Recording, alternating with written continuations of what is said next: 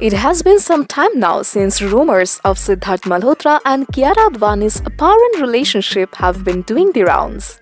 In fact, on the Karan Johar-hosted chat show, Coffee with Karan, the filmmaker even questioned both Sidharth and Kiara individually about their relationship and about their impending nuptials. While neither Sid nor Kiara revealed much, the Thank God actor did claim a manifest a wedding with Kiara on the coffee couch.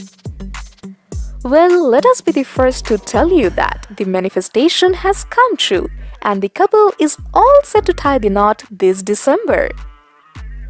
Confirming the news, a well-placed source tells us exclusively. Yes, the Sher Shah Jodi, Sidharth Malhotra and Kiara Advani have locked a date this December for their nuptials. Though neither side is open to talking about the impending wedding, both have stated prepping for it.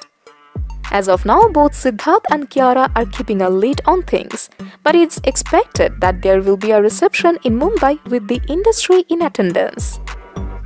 Karan Johar, who ensured to make his displeasure on not being invited to certain Bollywood shadis, will definitely be on the guest list. While the source says that prep for the wedding is underway, there has been literally no talk about the fast approaching nuptials. Given the hype surrounding their relationship, it's no surprise that Sid and Kiara want to keep things on the down low.